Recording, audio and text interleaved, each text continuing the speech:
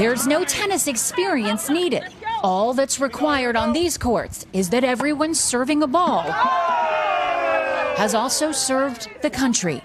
It's the highlight of my week to come out here to gear up, come out here and play with my fellow veterans. At the USTA National Campus, a weekly clinic for veterans, matching backgrounds with backhands.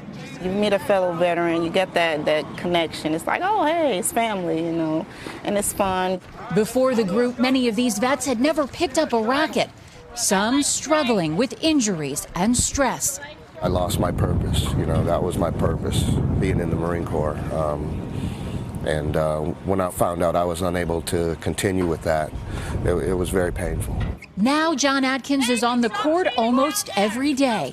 It's basically my happy place. Us military guys, we love to play and we love to win. You love it that much? I love it, yeah. It's changed my life, it really has.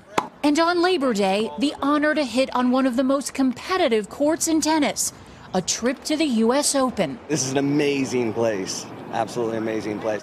And when the vets finish, they'll end clinic the way they always do. Forget the man who died, who gave that right to me. Grateful to have served. Katie Beck, NBC News, Orlando, Florida. Hey, NBC News fans, thanks for checking out our YouTube channel. Subscribe by clicking on that button down here and click on any of the videos over here to watch the latest interviews, show highlights, and digital exclusives. Thanks for watching.